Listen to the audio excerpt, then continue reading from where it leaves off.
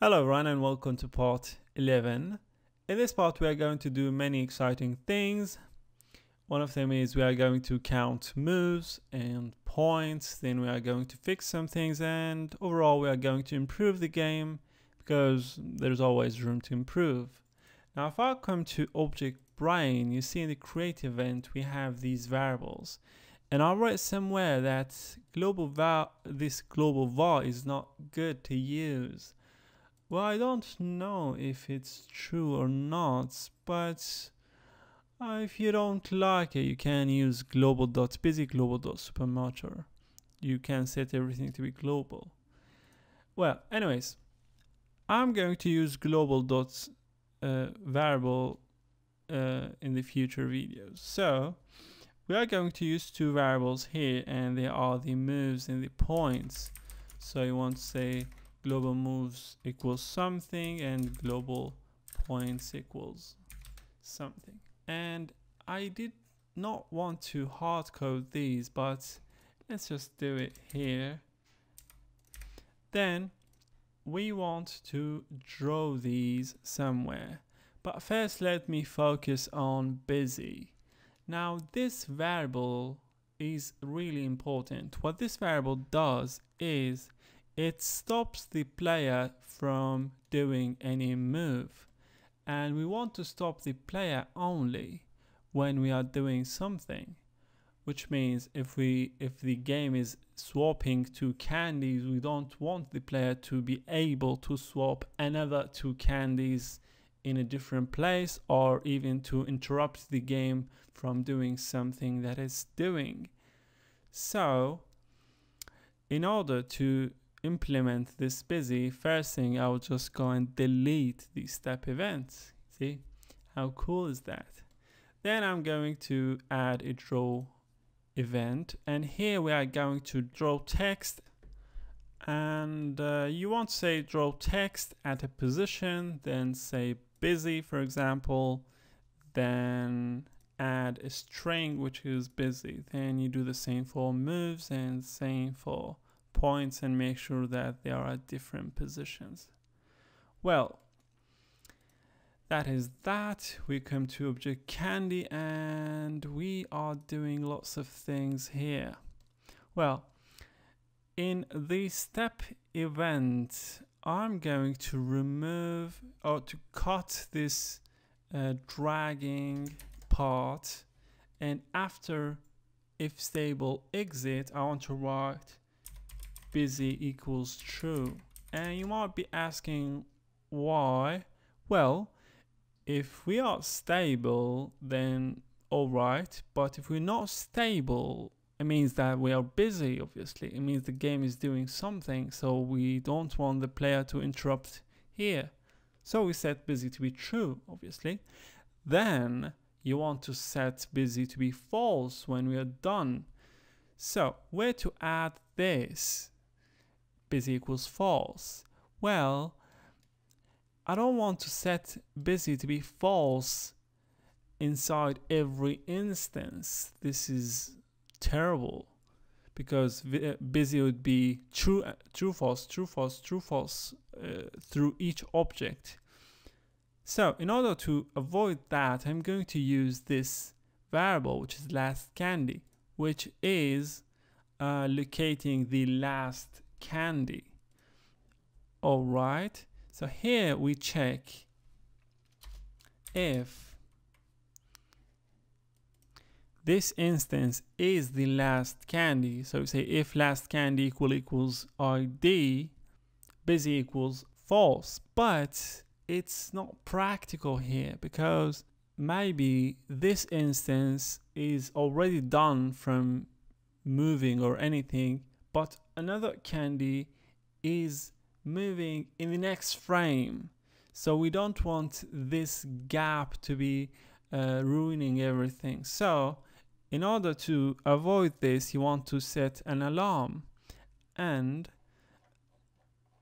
we want this alarm to be in object brain. So we have alarm 0, and we say busy equals false. That's it. And here we want to say object brain dot Alright.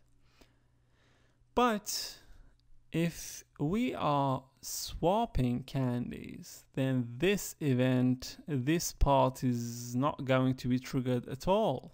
So we need this to be somewhere else too. I'll just copy this and paste it here. Well, here we swap back. If you remember, when we are swapping, we're checking for super match and whatever else here. Then we come here and swap back. But you might be asking, well, why we want to do this only when we are swapping back? Well, when you swap, you set busy to be true, and you want to set it to be false when you swap back in order to let the player make the next move. You understand what I'm saying? Well, and you see, I'm not checking for a last candy. Why? Because if you come to, what is this? We don't need this anymore. If we come to left pressed, first, we don't need this table anymore. So I'll just cut this, but we need this when we are swapping. So if you come to script swipe, we want to add it here after dragging. So we say stable equals false. Here you want to say last candy equals ID. So we set the instance that we touch to be the last candy. And this is very logical because we want to check the last candy that we touched. Other candies do not matter anymore. Alright. Now we want to decrease moves when we swap candies. But we want to decrease moves only when we are doing a valid move. Now you might be asking, well, what does it mean, a valid move? Well, if we swap two candies and they don't match, well, they will swap back, and obviously you don't want to consider this as a valid move and decrease a move. That's not good. So you want to do it only when the candy is matching with other candies. And that's actually very easy because we already do that. If you come to alarm 3, I think, yes, here. First we check to see if we are matching anything. Then you say if no match, do this. And easily we can say else, which means we are matching something. And here you can say, for example, global dot moves minus equals 1. But this is wrong. You know why? If you run the game, and I hope everything works, well, you see now busy is false because everything is stable and we have 15 moves and 0 points. If I match these two, and I cannot do that because we removed the dragging, and I removed it from here, we should have pasted that in another event. Well, let's just do that.